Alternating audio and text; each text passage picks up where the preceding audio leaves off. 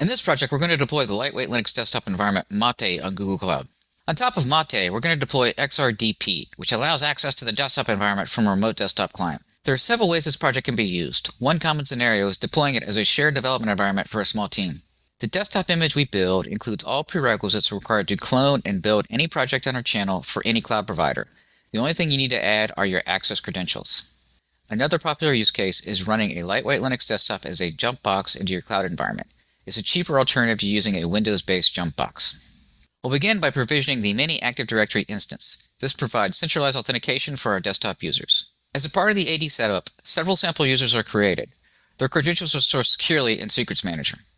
Next, we'll use Packer to build a reusable Ubuntu image that has a desktop environment installed. We'll then take that image built from Packer and deploy a VM instance to test the desktop. Once initialized, you'll open a remote desktop client to the desktop server. At this point, you can pull out credentials from Secrets Manager to start testing the desktop environment. Here, I'm going to log in as Raj Patel. Now let's cover the prerequisites for these GCP desktop builds. First off, there's a video out there called GCP and Terraform Easy Setup. I'll put a link at the top. That walks you through how you create a build identity in the GCP console and extract out the credentials.json you'll need to put in the project folder for the builds. So here's what you'll need for the build. You need that Google Cloud account with a build identity and credentials.json for plugging into the build. You need the gcloud CLI, you need Terraform, and you need Packer. Now we're ready to build the code. So the first thing you want to do is go back to the GitHub documentation and navigate to the download this repository section. From here, copy the git clone command. Now paste that command into your development environment. This is going to download the code and put you in the correct directory for the build. So the first thing you want to do on all our projects is you want to run check-env. This is going to go check and verify that you have met all the prerequisites. It's going to say, hey, you do not have credentials.json. This is the GCP specific way of providing credentials. So what you want to do is take that credentials.json and put it in the root directory of your project. So I'll upload my credentials.json from my laptop. Now when I run check-env, it should come back and say I can log into your Google Cloud account. So the next thing you need to do that's GCP specific is you need to run API setup. This is going to enable all the APIs necessary for this build. It may take a couple minutes to run. Now we're ready to run the apply script. The build takes between 30 and 60 minutes. It's highly variable, and most of the time is associated with the Packer build and installing the desktop. As always, if you have any questions on this video, please put them in the comment section and I will answer.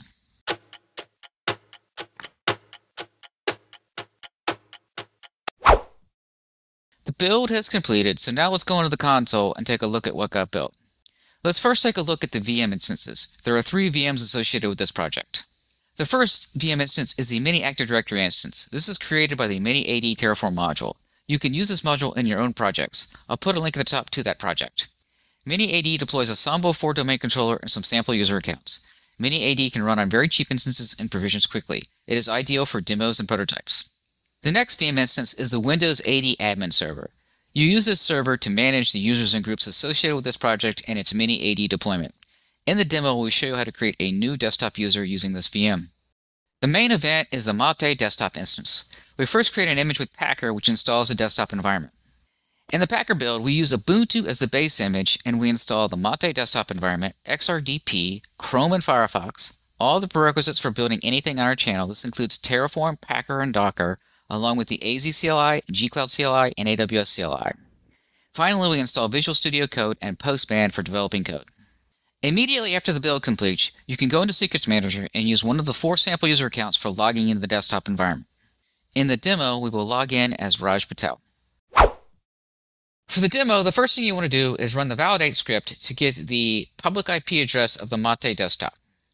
So we want to copy that, then bring up a remote desktop client and paste in the server IP address. From here, we're going to log in as Raj Patel. So we need to go back to Secrets Manager in the console to get the password for Raj Patel. So what's irritating here is the password here, you cannot copy and paste into the XRDP dialog. For security reasons, it does not allow copy and paste. So we'll have to type this manually. Now, once you get in the desktop environment, copy and paste works. It's just the XRDP dialog that doesn't allow it. So I've typed in Raj Patel's password. Once in the desktop environment, we'll take a quick tour of the applications that are installed. Of course, you've got the browsers, Firefox, We've got Chrome installed. We've got Only Office installed. Only Office is a utility that allows you to open Word files, Excel files, PowerPoint files, and PDF files. We've also installed Postman. Of course, Postman is good for debugging HTTP endpoints and microservices. We also have Visual Studio Code. So in this desktop environment, we've installed everything necessary to build anything on our channel for any cloud provider. So we've installed Terraform, Packer, Docker, and then of course the AZ CLI, Gcloud CLI, and AWS CLI. The only thing you need to provide are your access credentials to start using this environment to build projects. So we have already uploaded the access credentials. We've done the Azure credentials, AWS credentials, and Gcloud credentials. So what I'm going to do is go to the AWS setup. I can run check env on this one. And it's going to go through and say, make sure you have all the requirements, and then make sure the connection succeeds. We can do the same for Azure. Check env. It's going to go through and say, okay, you've got everything installed, and then it's going to check your connection into your Azure account. Finally, we have the GCP setup, and the credentials.json have been put into this root project folder. So now I can do check env, and it's going to go through, make sure you have everything installed, and then make sure that you can connect to your Gcloud account. The last application we're going to look at is XRDP. This is the remote desktop client for this environment. This remote desktop client allows us to use this environment as a jump box. Here we're going to log into the Windows AD admin server. We'll use this client for adding a new desktop user. Now let's walk through creating a new user for the desktop environment. The first thing you want to do is get into the desktop environment, and we're going to use this as a jump box. The next step is we're going to go back to the development environment and run validate. And validate is going to give you either the fully qualified domain of the Windows instance or the IP address. So this, you take the domain name here. Let's go back to the desktop environment, and let's go to Applications, Internet, XRDP. We're going to use this environment, like I said, as a jump box. So we want to go in here, we do RDP. That is the AD admin box from the validate script. Click on that. And what we want to do is hit OK.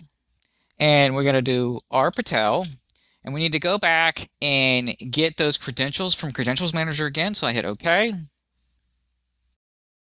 Password from Credentials Manager. Okay, so this is the Windows AD admin box. And so what we want to do is I'm going to go to full screen here. And I am going to say, first off, we're on the Windows side. And so the first thing you'll notice is there is a Z drive. The Z drive maps the shared file system. What you can do on that is go in there and then go into the project directory and go to utils. And remember, when you add a new Linux user on the Windows side, you have to specify GID number, UID number, and UID. So we need to calculate what the next UUID is. So I'm going to go get next UID. It's going to come back and say your next UID number for your next user you're going to add is 10,005. And I'm going to bring up Administrative Tools. Then I'm going to do Active Directory Users and Groups. And the first thing I'm going to do is I'm going to do View Advanced Features. So I'm going to go and expand my domain, and I'm going to go to the Users folder, and I'm going to say New User. I'm going to call the user Mike Cloud. I'm going to give it a user login of mcloud. Hit Next. You need to specify a password. I'm going to say don't expire. Hit Next, and it's going to finish. So now we need to go to My Cloud, and we have a couple of things we need to set in here. The first thing is we go to Attribute Editor, and this is where you set the UID number, GID number, and UID. So I'm going to go to the GID number, and we're going to set that to 10,001. That is the mcloud users group. Okay. Then we're going to go back down to UID. In UID, I need to set the user ID of the Linux side. So I'm going to do mcloud, hit add. And then we need to specify UID number. And that's the one that we calculated to begin with. It's 10,005. So I'm going to hit OK. And I'm going to hit OK. So now we've set the required attributes. Now we need to give some group membership. So I'm going to go back to properties here. And I'm going to say member of. I'm going to say add and mcloud users. And let's just call this person in US. And then I'm also going to add and say Linux admins. And this user will also be able to sudo on the desktop environment. So I'm going to hit OK. Now, a quick thing you can test out here is you can go into here and say get next UID, hit run, and it's going to say 10,006 because 10,005 is now owned by the mcloud user. So at this point, we're ready to actually log into the desktop. So you bring up your remote desktop client. I'm going to hit connect. So we get the XRDP dialog. So I'm going to do mcloud, and I'm going to set the credential, use the credentials I set when I added the user. And there you go. You've logged in as mcloud. If I bring up a shell, I can say ID, and it's going to show you mcloud. You got the GID number, which is mcloud users. Then you have the different groups that I assigned. Since I did Linux admins, I should be able to do sudo bash, and I am now root. So that's the steps for adding a new user into your desktop environment. At this point, after you've played with the desktop environment, it's now time to be a good stewards of your cloud accounts. And what you want to do is destroy your project. So you want to run the destroy. The destroy takes about 10 minutes for all the desktops.